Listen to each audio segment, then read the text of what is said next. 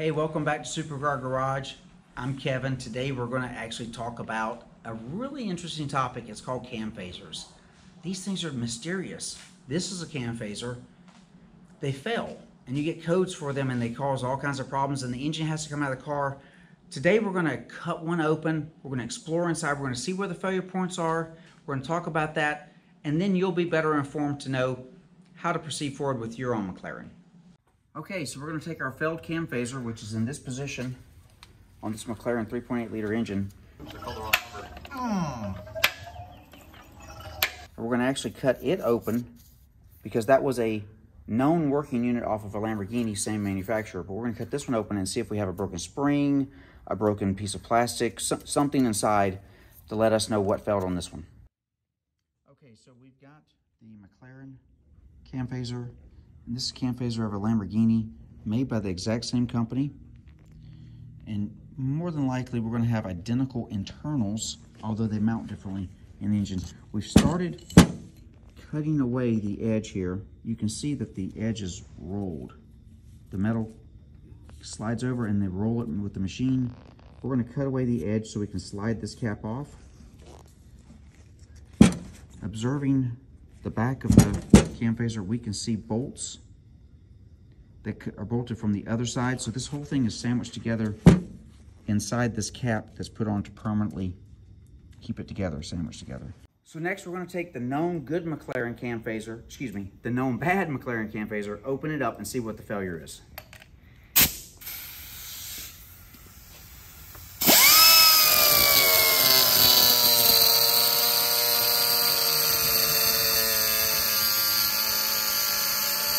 Five years later.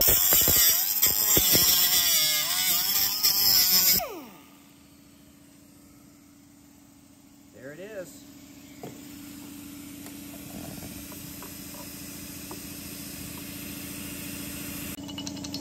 Socket. A little loose, but that's okay.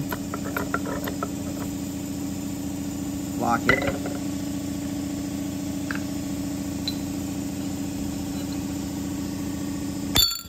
Oh, one shot. Ah, nice. And nothing really obvious right off the rip. So to describe how this unit works, this is a spiral spring, and this unit inside here rotates independently than the outside of the unit. This is controlled very cleverly by hydraulic pressure, oil pressure. Oil comes through around the bolt, and it goes through those passages you see there into internal cavities when it's commanded by a solenoid, which allows this to rotate that center section independently, the center piece here.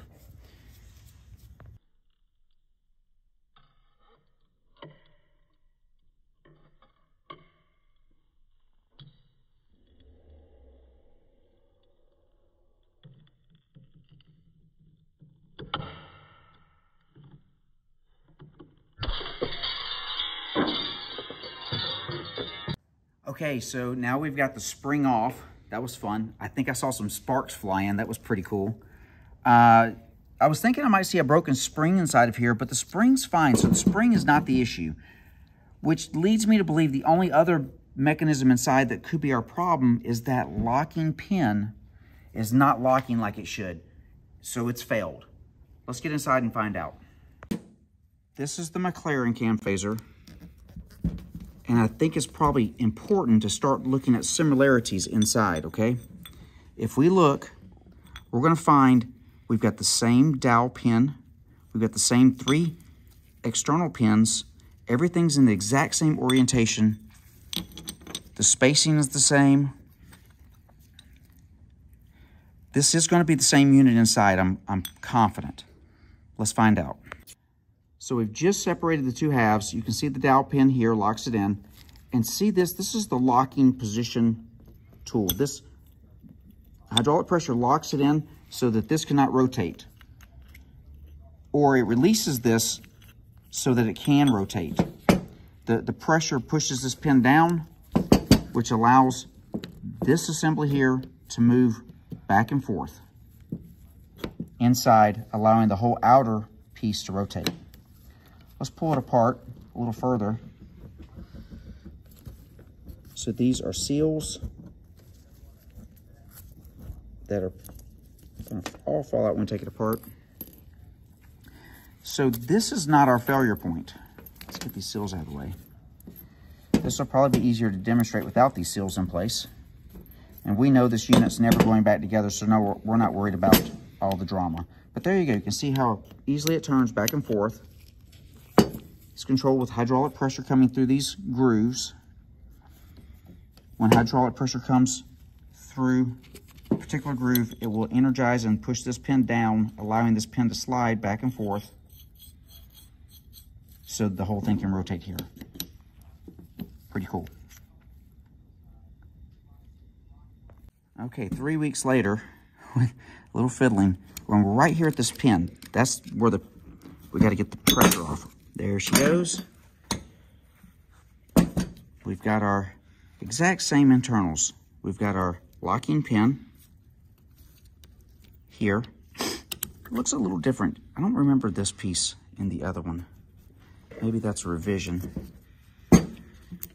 We can see, look at the damage. Look at the damage. Here it is. This is where the pin locks in. It is just completely eaten away. It's gone. This cam phaser never had a chance. So let's take one last look. Obviously, this is the mechanism that moves back and forth inside the cam phaser, but the locking pin is the issue. Here is a healthy locking pin cavity. We can see it has a nice sharp edge. The pin can lock in there,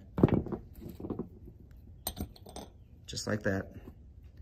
And here is the worn out locking pin cavity on this cam phaser. There's no way the pin can stay in there, it just pops out. By the way, I wanted to just say, hey, Eddie, thank you so much for coming and being our cameraman today. Of course, yeah. We love it when you stop by Supercar Garage. You bring all your expertise and knowledge. Yeah. This was a lot of fun. It was. I'm glad we were able to find the root cause here and, you know, get this customer up and running. All right. That's what we've learned. Till the next video.